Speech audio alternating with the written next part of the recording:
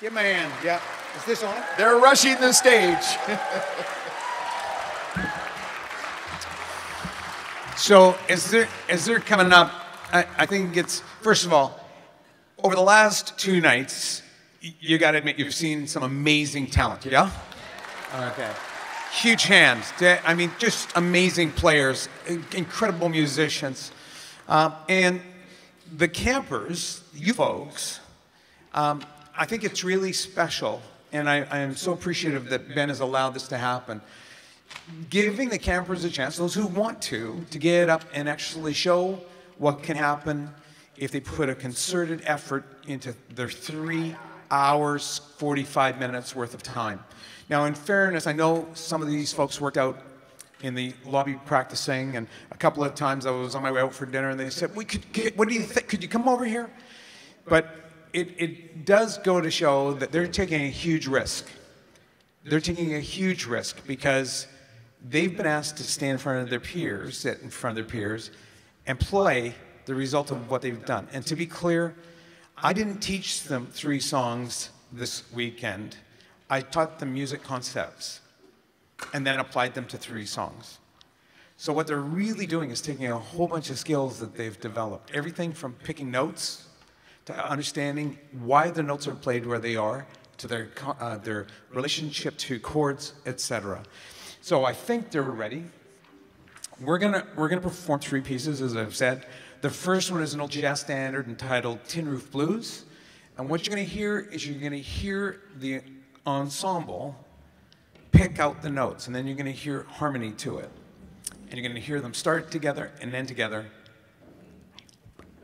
Okay? And here's the neat part. They couldn't do this before they got here.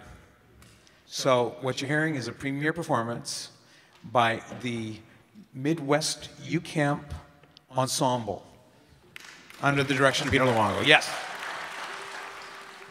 1, 2, 1, 2, 3, and.